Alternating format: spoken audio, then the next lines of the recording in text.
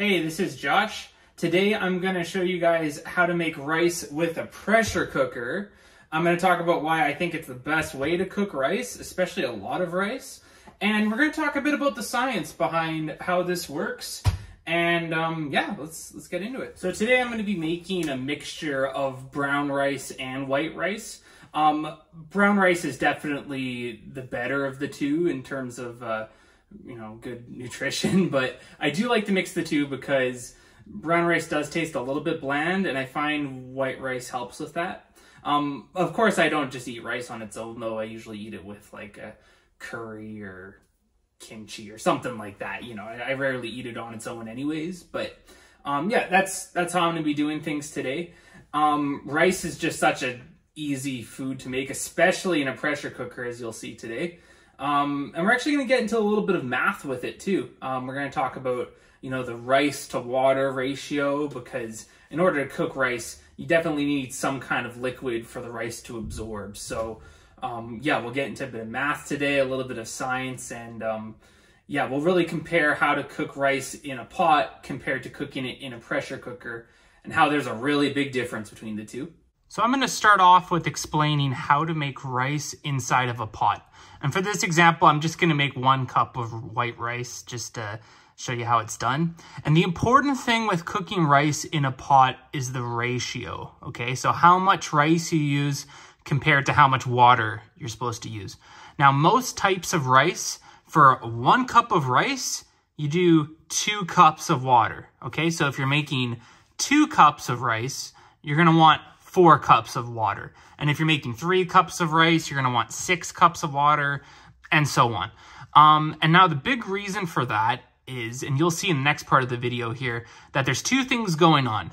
The rice is going to be absorbing the water, so it's cooked, but it's also going to be evaporating a lot of water. And we'll see what that looks like firsthand here.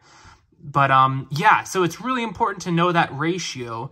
And you'll see that once we get to the pressure cooker, there's actually going to be a little bit of a different ratio as well. But first, let's cook this rice. So to start things off, I have my pot on my smallest burner right now, because it's a pretty small pot, so that makes sense. You want to use a small burner for a small pot. I have my rice and my water inside of the pot, and I have the lid covering it as well. And we're just going to keep it like this until it gets to a boil. So here's one big downside to using a pot. As you can see, our water is almost boiling. It's pretty much boiling. And we have this foam that is building up inside of our pot. And if we keep the lid on, and even if we leave it for just a minute, eventually that's going to overflow. And then we have a big mess we have to deal with, right? And if we're doing this in a pressure cooker, if you're doing it correctly, we shouldn't have to deal with some big mess afterwards. So you really have to be paying attention when using a pot to cook rice. And that's definitely one big downside. So now this is boiling. We can just take the lid off for a second here just to see what it looks like.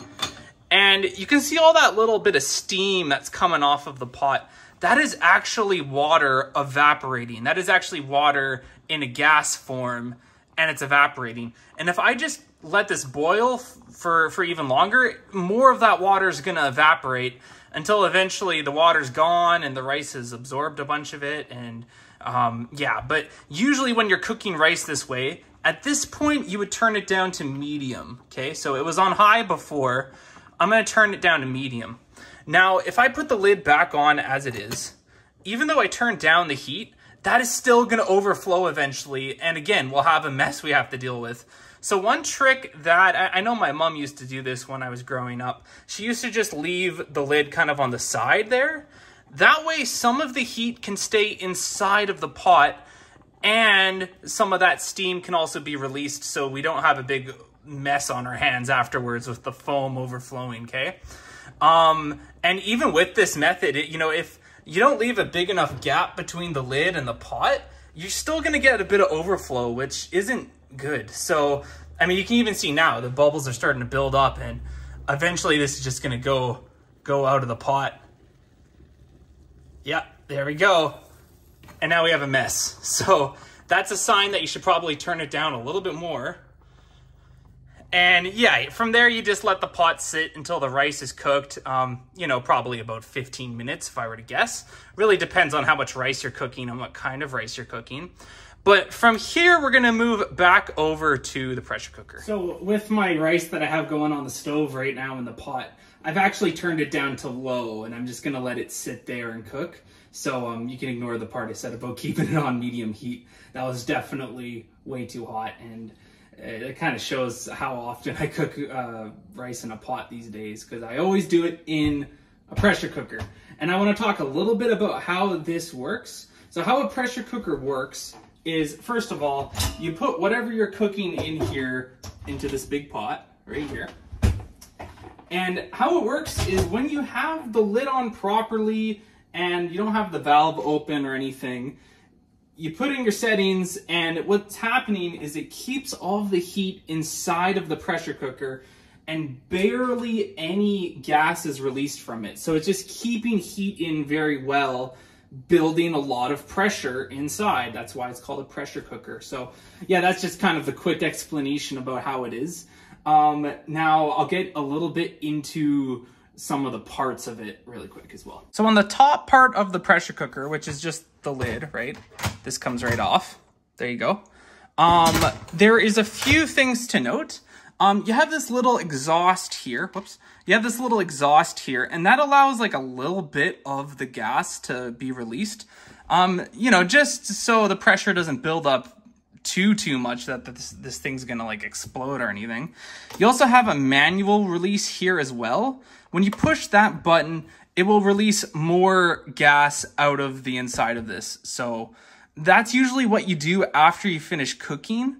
But what a lot of recipes suggest, and I do this with my rice as well, is when it's done cooking and this thing beeps, you just turn it off, unplug it, and just let the gas release. Let it release automatically through here. Usually that takes about 20 minutes. It really depends on what you're cooking. But if you are a bit impatient, you can push this, and when you're done with that, you can just hit the off button. And the off button ensures that this thing is closed. And I believe most pressure cookers work the same way. So yeah, there you go. I recommend doing the natural release, especially if you have enough time on your hands to do that. But if it's getting a bit close to dinner time, you can definitely just use the manual release. Now, right now, I don't have anything inside of my pressure cooker, so I'm definitely not going to turn this on. But you'll see there's a ton of different functions on here. We're going to be using the brown rice function, which you'll see sets it for 15 minutes. But there's also a white rice function that cooks it a little bit less. And since I'm cooking a combination of the two, I am going to use the brown rice function today. And yeah, we'll get back to this in a second. But for now, I'm just going to turn this off and going to unplug it because we're not going to be using it just yet. So I'm going to be cooking 8 cups of rice in my pressure cooker today. That's a lot of rice. And that's one big advantage with the pressure cooker is, as you can see, with this pressure cooker at least, this one can hold up to about 12 cups of whatever you're cooking. Actually, a little bit more because the max line is right there. And, oh, sorry, let me put that back on. So yeah, I'm going to be cooking 8 cups of rice here. Now, one really important thing to note is that because no water is being evaporated, do you remember how on the pot the water was evaporating? Well, because the pressure cooker is keeping all of that heat inside, none of the water is escaping as a gas, okay? Nothing's going to be coming out of there. It's all going to be staying inside for the most part. And what's happening on the inside as well is instead of escaping the water, the gas, it's going to build up on the sides of the pressure cooker, and it's going to do something called condensation. And basically the pressure cooker is going to be recycling the water over and over again until it's fully absorbed into the rice. So where am I getting with this? Pretty much what I'm saying is you can use way less water, okay? In fact, the ratio for pressure cooker rice is for every cup of rice, you use 1 cup of water. So because I'm cooking 8 cups of rice, I'm going to use 8 cups of water exactly. So luckily I have my really big measuring cup here. I don't know if you can see on the side there, but yeah, it's gonna be 8 cups right on the dot.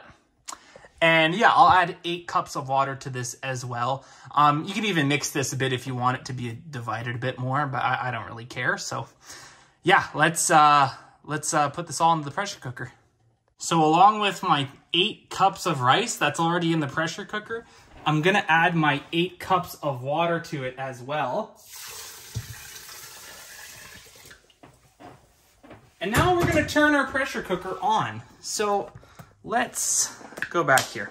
So the first thing you wanna do is make sure your lid is on properly. This is very important, especially for safety. So you wanna lock it in place, turn it all the way, and you should hear that little click sound, at least if you have a similar pressure cooker to me.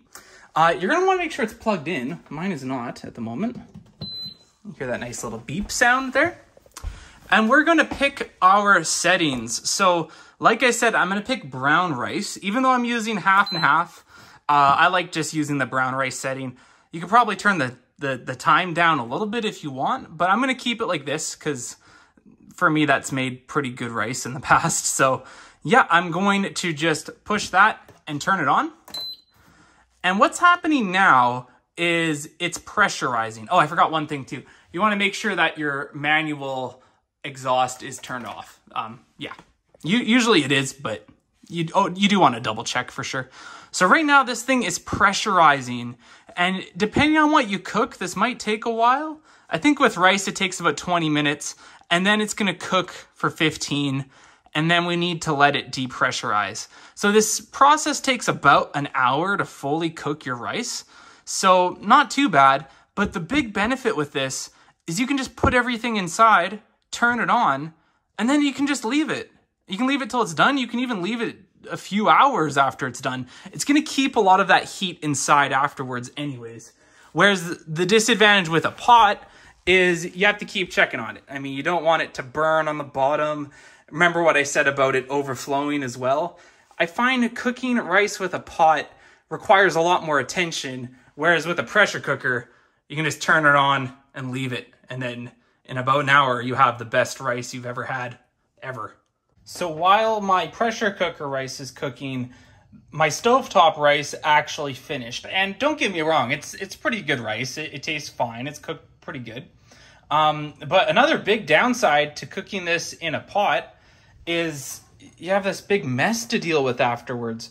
You know, a lot of times I find rice always sticks to the bottom, and you know, maybe I'm doing it wrong, but I find this happens every single time. So I'm gonna have to put this in my sink and let it rinse with some, or let it soak with some water for, I don't know, an hour or so. And I find with the pressure cooker, cleanup is usually a little bit easier, I find. I mean, there's always gonna be cleanup. It's never gonna be perfect, but you know, I find that it doesn't stick to the bottom of the pressure cooker, and that is a really, really good benefit of it as well.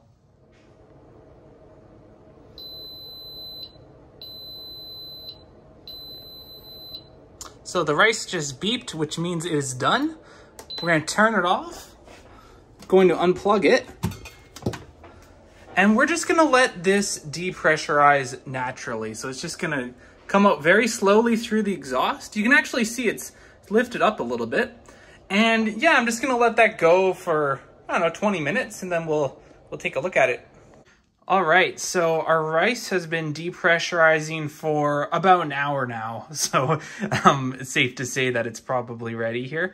Now, before you open this up, you always want to do the manual exhaust just to be safe. As you can see, nothing came out when I did that, which is okay. But you don't want to just open this thing when there's tons of pressure in it. That's really, really dangerous.